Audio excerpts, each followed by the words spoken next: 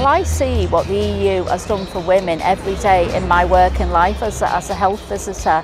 All the family-friendly initiatives have come from Europe, maternity rights, parental leave.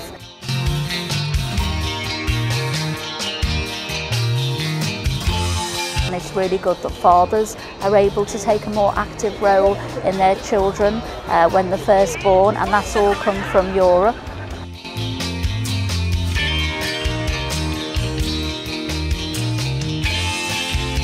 We've got the Working Time Directive, we've got our holidays, we have equal opportunities in work, and also our jobs are dependent upon our export, so therefore Europe is vital to us. I'll be voting to stay in Europe to protect my children's future.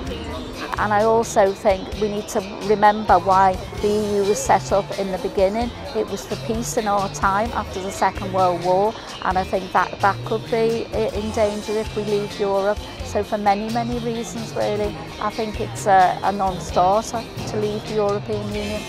Vote jobs, vote rights, vote remain.